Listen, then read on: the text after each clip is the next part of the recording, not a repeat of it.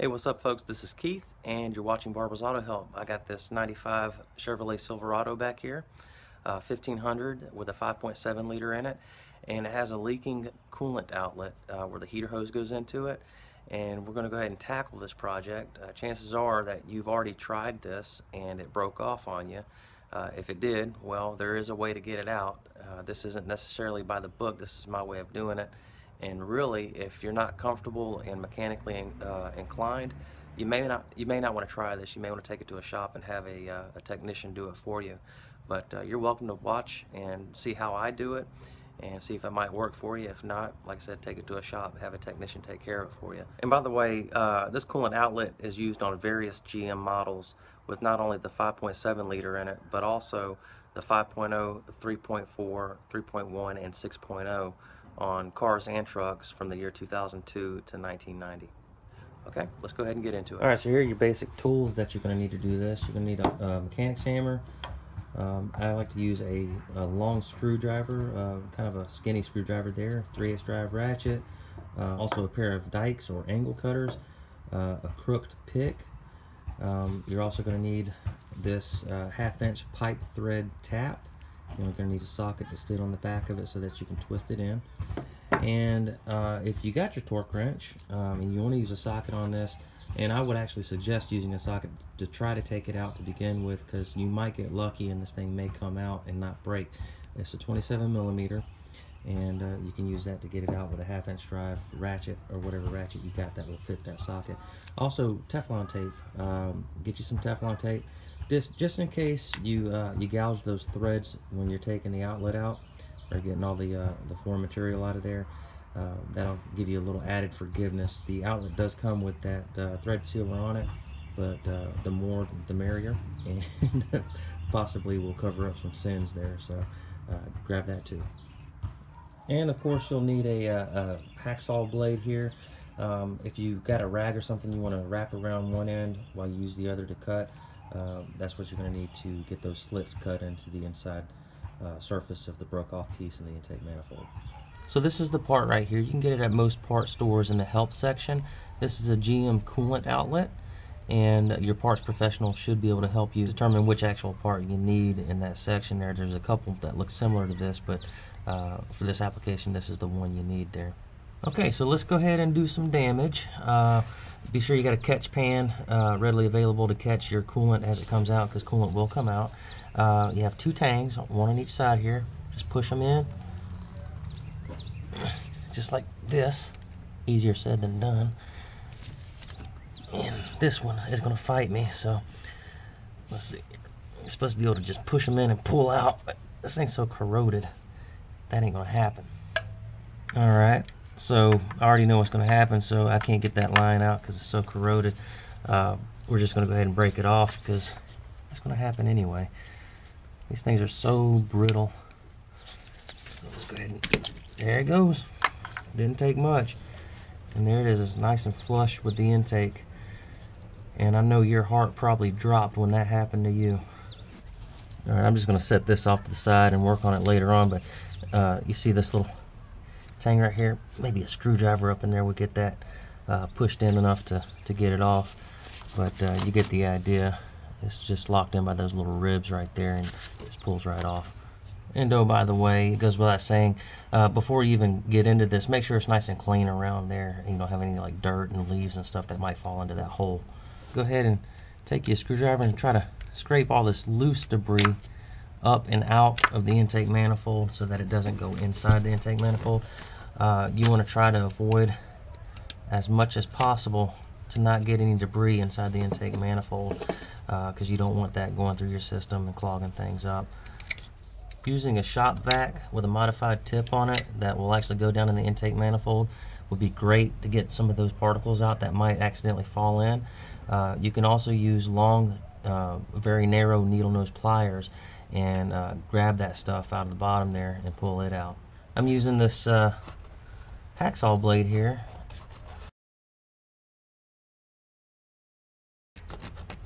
If your hands are kind of tender, you can wrap this hacksaw blade up with a rag or something and protect your hand there. But we're going to saw into this thing just a little bit. It doesn't take a whole lot because that stuff is so soft. You don't want to keep sawing and saw through the threads in the intake manifold. But we're gonna saw this thing in about 4 or 5 different places, and then we're gonna proceed to dig it out. Get on the top side there a little bit. This job, guys, it really does take a little bit of finesse and some mechanical aptitude. So if you don't feel up to the task and you don't feel like you can do this and do it without causing damage to your intake manifold and your engine, then please don't do it. Alright, you can see I got several slits cut into the inside area of the broken off piece of the outlet, and I didn't go too deep as to go into the threads of the intake manifold because we gotta screw our new one back in there. You have to have some threads in order to seal that up properly, so we gotta really be careful not to actually saw into the threads of the intake manifold. Alright, now on this part right here, I'm going to use a screwdriver, and I'm going to use a screwdriver as a punch. No, a screwdriver is not a punch. So I know some people are going to, give me some flack about that, but I think a screwdriver works better than a punch because the tip is a little bit skinny, a little bit more skinny than a punch is. A punch is more, or not a punch, but a chisel, excuse me. The chisel's a little bit more blunt on the end there. I feel like this can really get in between the surface of the intake and the broke off piece better than a chisel can. So that's why I'm using it. But you can damage your tools by using them incorrectly, and be sure you're wearing safety glasses before you do this, of course. But what I'm going to do is I'm going to take the screwdriver here, I'm going to take the tip, and I'm going to try to put it in between where the outside edge of that broke off piece is in the intake manifold, and I'm just going to gently tap on it. I don't know if you can see that or not. Here we go. Gently tap on it like that. Try to work it loose. There you go.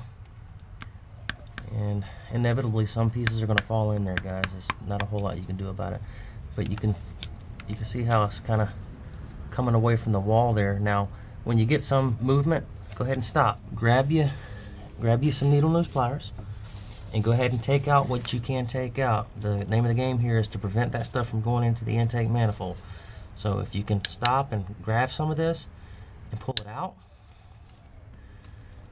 that's great.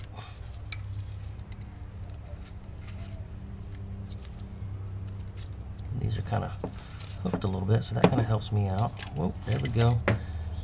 Fell on the ground, so what? It didn't go in the intake.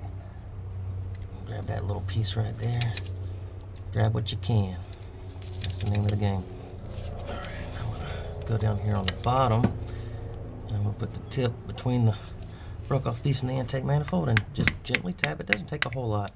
Alright, that fell down in there. We're going to have to vacuum that out or grab that with a pair of pliers. Crap, that one fell down in there too. It's near impossible not to get this stuff down in your intake manifold. But you got to get it out. Go ahead and grab what we can.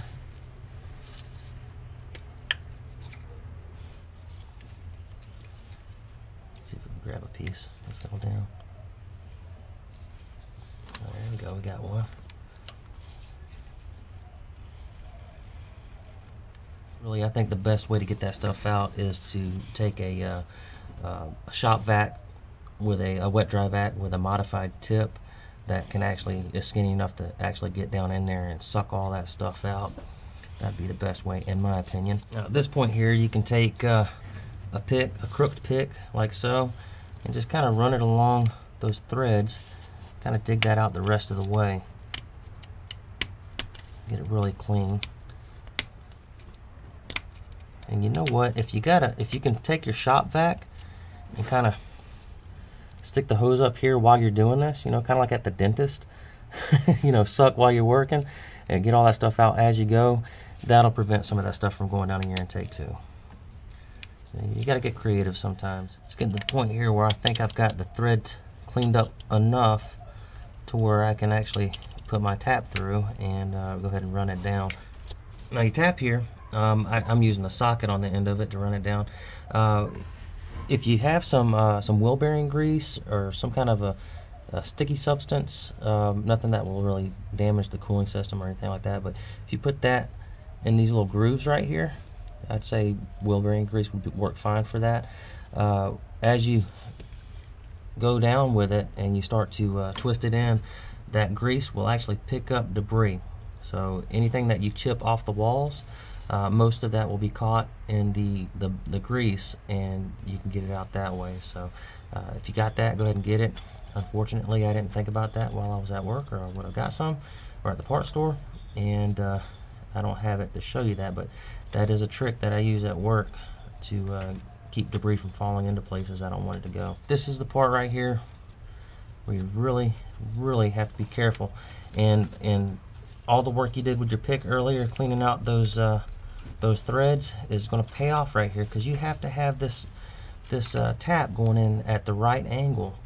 If you have the tap cocked a little bit this way or that way, you're going to cross thread your threads in your intake manifold, and if that happens, you're going to need a new intake manifold. So take your time with that pick and try to clean those grooves out as much as you can, or those threads out as much as you can, before you do this part, okay? Now I feel pretty good about this one because I ran it in that far by hand without a whole lot of resistance. So I'm going to go ahead and start wrenching down on it and clean those threads out the rest of the way and get them nice and clean and ready to receive the new coolant outlet. Now you don't have to totally sink this thing all the way in, because that coolant outlet's not only going to go in so far, and this tap actually gets wider as you go further down, and you don't really want to get to where you're starting to spread open that orifice on that intake manifold. You don't want to crack it.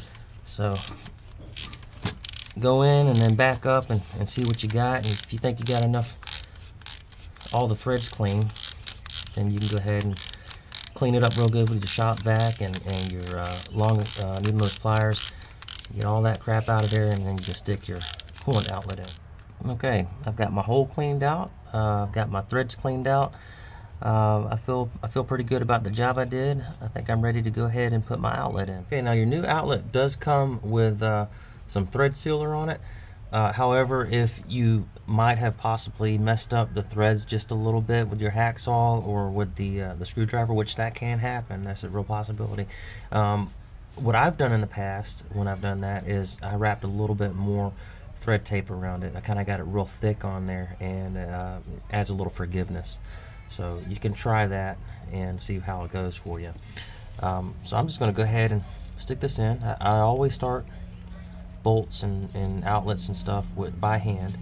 That way I don't cross thread them. Now you can use a 27mm socket to run this down, and I've got one, but I forgot my ratchet at work, so I'm going to use a regular old adjustable wrench.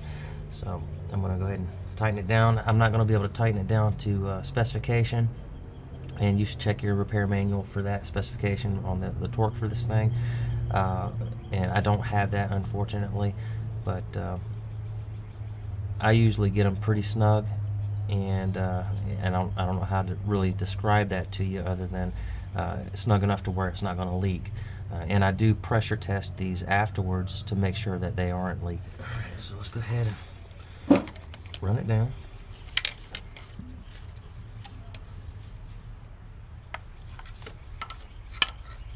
And the new ones are made of a different metal. They're not as brittle, but they're not hardened steel. But these shouldn't break on you when you wrench down on them. Alright, that's good and snug right there. Something that can help you if you can't get that tang loose is you can take some angle cutters, and because this metal's so soft, you can cut right through that like so. If you're having a hard time getting this outlet off the hose, and do the same thing for the other side.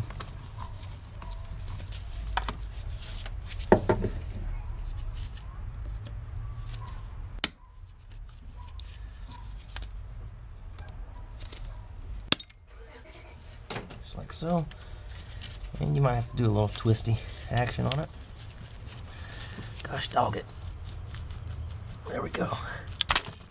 You want to remove all this plastic stuff off that comes with your new outlet. so you don't need this anymore. Good grief. Now the tip of this right here, you really need to make sure that that's cleaned up really well.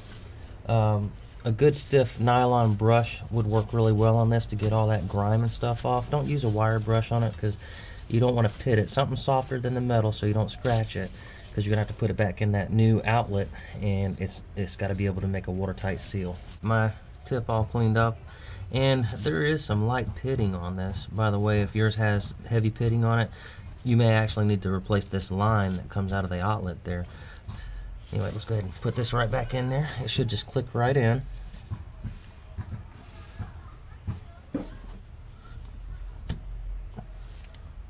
There you go.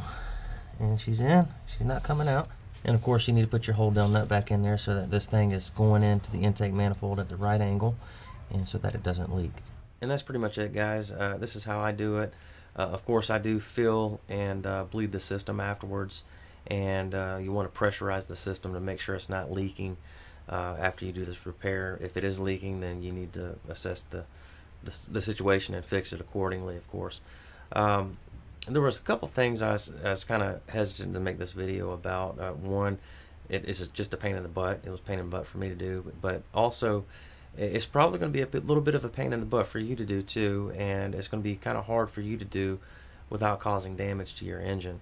There's a couple things I'm concerned about. One is using a tap, knowing how to use a tap. This video isn't really designed to show in detail how to properly use a tap and how to not cause damage to the intake manifold using that tap. So if you're not familiar with taps and you haven't done that before, maybe this job isn't for you. Also, I was kind of concerned about the debris that gets into the intake manifold. You really have to get all that debris out. Now, that said, I've actually dropped some stuff down in the engine before and not been able to retrieve it all, and it hasn't caused me any problems, but I'm not saying that's not going to happen for you. So my official stance on that is get every bit of that stuff out.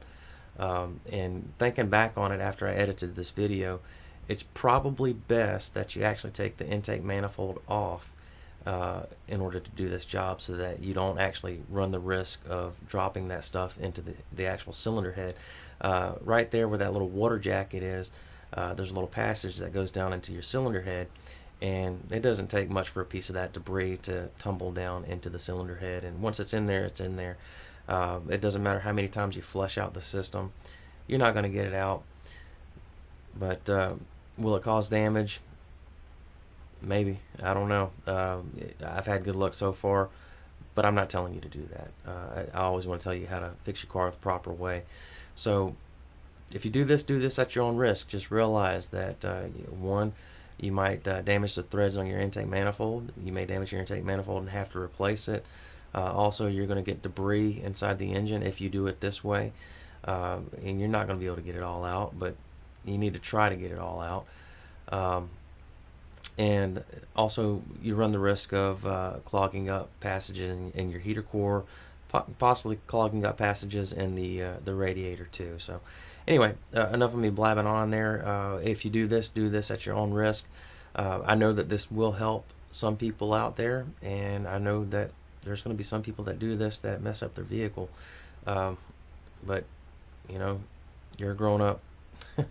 You do what you think you need to do, okay? That's my best advice to you. My best advice is take the intake manifold off to do this task, if you're going to do it. If not, take it to a mechanic and let them worry about it. Alright, thanks guys. Thank you for watching. Appreciate it.